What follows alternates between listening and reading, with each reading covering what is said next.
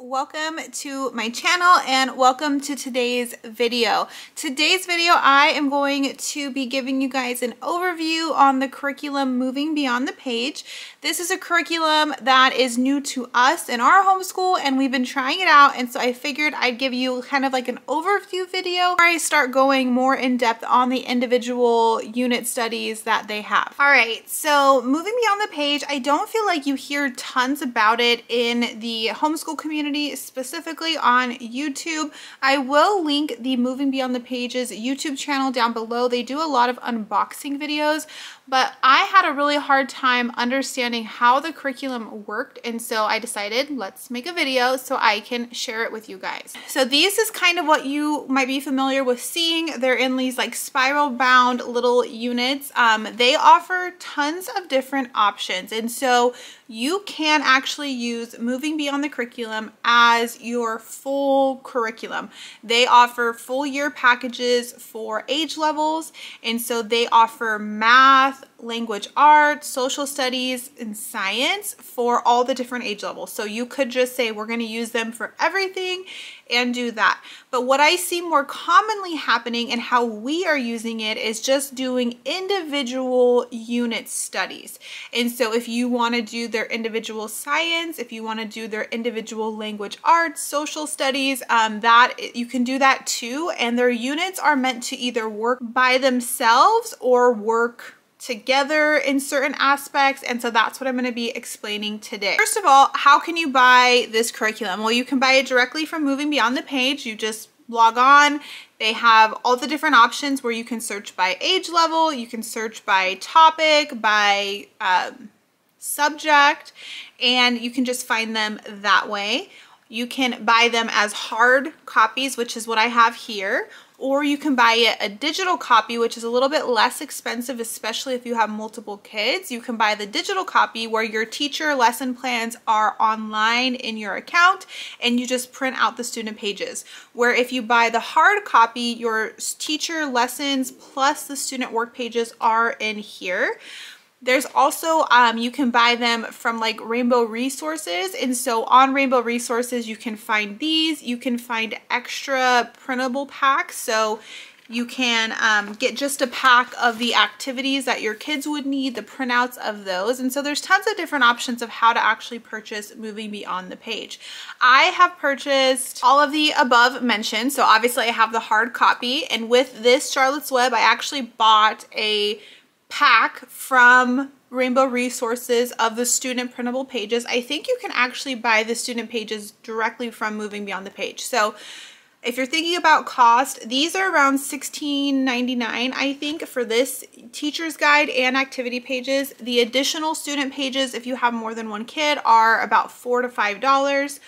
Or if you buy the digital directly from them, you get the teacher's guide, all of the activities, which you would have to print out per kid, is $12. And so if you have multiple kids, that might be the best option for you to get. These are smaller units, and so on average, they're meant, one of these is to work 3 to 4 weeks. And that's why if you buy their entire curriculum for like a school year, you would have tons of different unit studies to do, because that's what you're working through as the year goes on.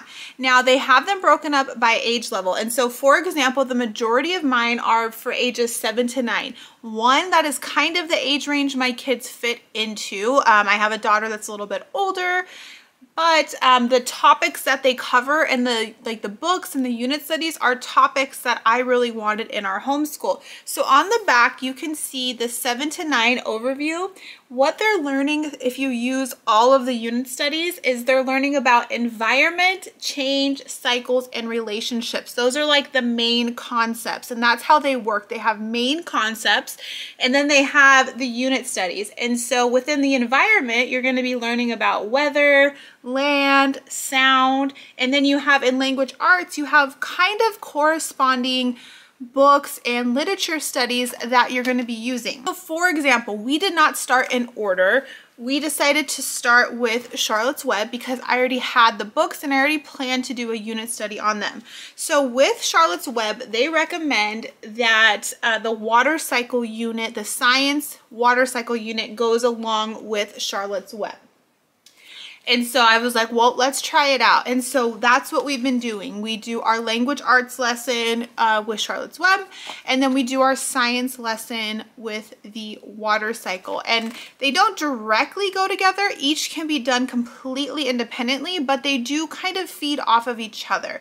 And so that is where you're going to get that kind of cross knowledge. Your kids are going to remember things easier because they're hearing it in these multiple units as you're working through them. So we are doing 2 at the same time together, and I feel like it is completely doable along with our other curriculum. So my daughters still have math curriculum, they still have writing curriculum that they're doing, grammar curriculum.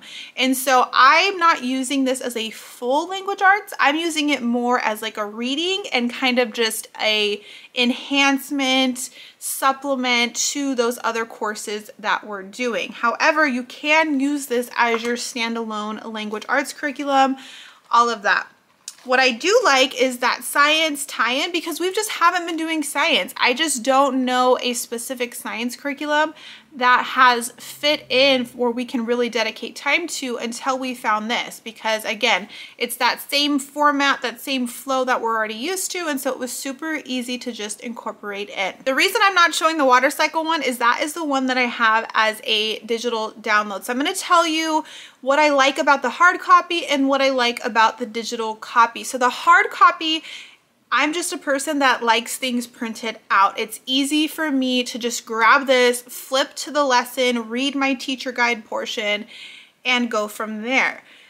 But there's, you know, the activity pages in here. And so I read my lesson. Well, my daughter needs this activity page, so I'd kind of have to rip it out. I don't think you're supposed to make copies of these unless you know, if it's for your kid, I think that's okay. But obviously you can't sell them or anything like that. So that is the downside of the physical book, where online I have my teacher's guide. I just have to log in and read through it, and then you can print these as a PDF for your kids. Like I said, it's just more what you're comfortable with. I like the physical things because it just helps me. I can run this downstairs. I don't need to be on my phone or on a computer when I'm trying to do school with the kids. I can just open it and go. But there is a huge price difference as well, especially if you're going to be doing multiple of these units. So let's explain kind of how these work. Now they're all a little bit different because some are science heavy, some are social studies, some are reading. All of their units are tied to specific books. This one, obviously, we're reading Charlotte's Web. That's the only book we need for this one. Our science one does have 1 book, but we only read that book for 2 of the lessons. So you can buy the books directly from Moving Beyond the Page, like in a package, or we use the library. We're only going to have these books for like 2 to 3 weeks, so I don't see the point of buying them. So we use the library for the resources, we use audiobooks, we use YouTube to do read alouds if they're like smaller, like picture books. My favorite thing is having my kids have a hard copy of the book and listening to the audiobook. So I'll get the hard copy from the library, get the audiobook from the library, and they just follow along reading. That's what works best for us because my kids like the audiobook, but they need to follow along so they don't get distracted. So that's just kind of what works out for us. If your kid can listen fully to the audiobook and maybe color or whatever, then that would be a great option too. How these work is your first page is going to tell you all the lessons. So in Charlotte's Web, there's 7 lessons, but some of the lessons you work over a 2-day period. And so that's what I kind of mean where it can be 3 to 4 weeks. We only school 3 days a week. We are doing these every school day. And so it's taking us about 3.5 weeks to get through them. So pretty plain and simple. Once you go to the lesson, this is for you as the parent and teacher. And so it kind of gives you like, what are they going to be learning today? Some definitions, some skills, what materials do you need for the lesson? So when you guys see me doing my weekly planning, I'm looking here. Okay, what do we need? If we're doing multiple lessons, then I go to each of those lesson pages and I write a list of anything that we don't have. Honestly, I'm not finding too many crazy things in these units that you need. I think so far for the science one, I've had to buy Skittles and cotton balls. And so most of the time you probably have stuff like that around the house. So I don't see anything crazy. So there's kind of like your overall, sometimes I read it all, sometimes I don't. It's just depending on what it's kind of telling us to do, and then you move into your activities. So this is like the main part of moving beyond the page. So every lesson for every day, you have between 1 to 4 activities that they recommend that you do. Now, obviously, I don't work for that company. I bought all of this on my own. I don't know the intention. I don't know if you're supposed to do them all, but I am telling you right now, we never do them all. And that doesn't make me feel like I'm wasting my time. It just makes me feel like I have options to choose from, and I can choose what works best in our homeschool and which works best for either of my kids. So I'm using this with a 2nd grader and 4th grader. I'm using this as like kind of a family study. Even my 4-year-old sometimes sits in when we're listening to the books or coloring, or I can find him something else to add on. So I will look at the activities beforehand and I will say, okay, we are going to do this one. We're not going to do this one. And then I kind of prepare myself. Sometimes the activities are a journal assignment. They say, here, go journal these words. Sometimes it's a question and answer. After they're reading, they have questions they need to answer. Sometimes it's just writing a poem. And most of the activities are actually in your book as activity sheets. So it's not that they're an activity in the sense of something you're going to have to plan and prep for. They're really just, okay, go fill out this flow chart. You know, that's the activity. So that when they're like that, we may do 2 a day. The science ones sometimes are more hands-on. So when we were learning the water cycle, one of the activities was with using Skittles. All I did was you take 100 Skittles and you divide them up by certain quantities to show how much of the water on Earth is drinkable water. That was so simple, but I got overwhelmed because I'm like, oh my gosh, there's Skittles and there's measuring. But once I actually did it, I'm like, oh my gosh, this was like the easiest activity, but my kids understood it and then they got to eat Skittles, and who doesn't like to do that? So just to save you from being overwhelmed, kind of like I was, I would read through them. It does take a little prep work on your end, just planning for your week. So you're not in the moment and you're like, well, we're not doing any of these activities. What are we supposed to do today? Everything in these workbooks is black and white. So like this is another activity page where they do a spider poem. There's lots of different activities. Now, I haven't been using it long enough to see like, is there repeat pages across the units? Are they all different? But so far, they're all different fun activities. My kids have really been liking them. Since this is language arts, you're gonna see parts of speech. So they learned adverbs one day, and it actually lined up with our writing curriculum that we were using, where they are actually learning to use adverbs in their writing. And so things like that just make my heart happy. That wasn't planned. It just ended up kind of lining up together. So even though this is Charlotte's Web, we're still learning about like life cycles and crossing into other subjects as well. At the end of each unit, there always is like some sort of project. And so this one is a book review. They're gonna make their own book review. It gives them a couple ideas, a couple examples. And so that's like kind of their big end of unit project. And those are different for all of the units. Now for the science one, because I'm using kind of, I feel like maybe a younger age level than maybe what especially my 4th grader could handle, I'm using these as like my spine and my basis. Like, okay, this is the lesson we're doing. These are the things we're doing. And so in the water cycle, there was one day our lessons were talking about clouds, and we got through the activities really quickly. And so I knew my kids could handle more information and wanted a little bit more. So one day we decided to use a science video off YouTube, off Generation Genius, that tied in perfectly. Another day I found a craft activity where they made the different clouds. So they had learned about the clouds from the Moving Beyond the Page curriculum, but I wanted them to do a hands-on activity. And so they used cotton balls to make these clouds. So I didn't have to do that. And do we do extra stuff all the time? No way. But this day it fit in and it was easy enough for me to plan that activity. So that's why I like using them, as they're a good baseline.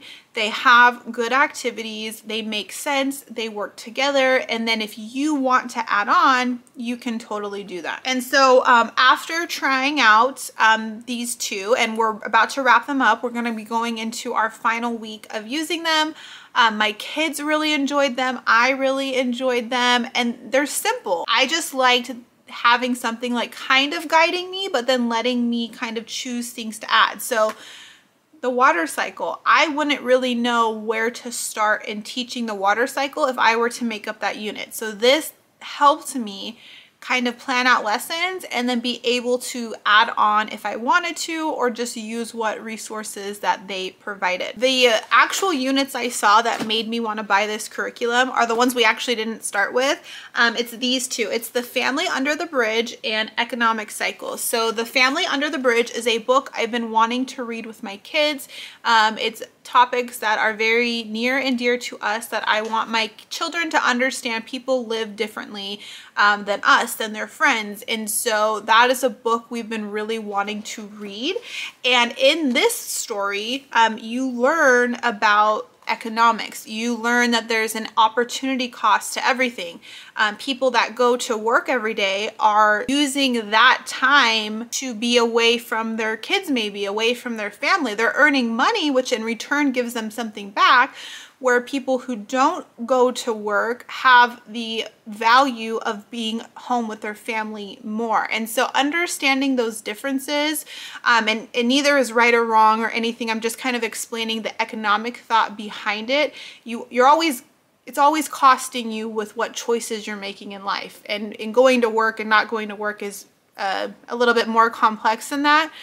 But I want to spend my money on Starbucks every day. Well, that's me making a decision where I could be investing that money every day, and that's another decision I'm not making. So I want my kids to understand difference in lifestyles and making decisions and economics. I work in the finance industry, and I've worked in the finance industry for over 11 years. And I recently, in the past 5 years, finished one of my college degrees, and I had to take microeconomics and macroeconomic classes. I struggled so much because I was never taught those things. I was never taught about all of the concepts in economics and finance and investing. When I opened up this book on economic cycles, even though it's a 7 to 9, which is like a 2nd to 3rd grade level, these are terms I was learning in college, in higher level college classes. So equilibrium in supply and demand, how to make supply and demand charts. This is something that I truly want my kids to understand, and I think is extremely important, and it is not taught in public schools, maybe unless you take a economics class, but those are very rare in high school levels. Another thing from this lesson is becoming an entrepreneur. It actually walks your kids through opening up a popcorn business, like physically doing it. So here's some recipes, experiment, how much are you gonna charge, how much did it cost you? And so when I saw somebody explaining this, I'm like, that is something I really want my kids to do. And so to be able to pair this economics lesson with the story, The Family Under the Bridge, is, I really just liked that concept. Now, like Charlotte's Web and the water cycle, I kind of see how they go together, but I don't think it's like anything spectacular. But these two stories, I think that this is amazing, and they have tons of things like that that go hand in hand to kind of, you know, just boost up each other so your kids understand things a little bit more. They have tons of units, guys, so I'm going to link their website down below. Like I said, the age levels obviously mean something. The older the age levels, a little bit more complex the activities. But if there's certain topics or units you want to do, don't be afraid to go down or up a level, because it's very adjustable. They also offer a Moving Beyond the Page catalog. Now, I got this when I ordered through them, so I don't know if you can just get one off their site, but this kind of explains to you more the structure, how to choose a package, the age levels, how to choose an age level. And they do offer math too. I have not looked at their math ones, but I am intrigued a little bit. So just kind of showing you guys, so these are kind of some of the ages we've been doing the 7 to 9. So here's like the first concept, which is like weather, land, sound. And so you can see all of the different unit studies, and then these are the books that go with them. So they are heavily into different literatures. So if you're like that and you like your kids reading books, good books, and you want kind of activities to go along with it, then these would just be perfect. Let's look at the older ages. So this would be probably for more of a 5th grade. And so they're learning about relationships, they're learning about diversity and interdependence, discovering survival, different systems. So like in systems, they're gonna learn about space, government and economics, the human body. So go check out their website, get yourself a catalog, because there is a lot. And I was super overwhelmed when I first was buying it. And so that's why I'm like, you know what, we're just gonna try to buy it. And we're gonna see how it goes, and it's something that we're really enjoying. So what I'm gonna do going forward is I'm going to make individual videos on the individual unit study. So like I said, we're wrapping up Charlotte's Web and the water cycle. So I will make its own video on Charlotte's Web and the own video on the water cycle if that's something you guys are interested in. So then you can see, you guys understand moving beyond the page, but you can see what we did, what activities we did, what I added on, anything else. I can kind of go a little bit more in depth on those specific units. So if I said one today that you're interested in, leave it down below in the comments and I will make sure to get that on my video planning list. I hope this video helped out. If you have any questions, feel free to leave them down below. But I'm going to wrap this video up here. Thanks for watching, guys. We will chat soon. Bye.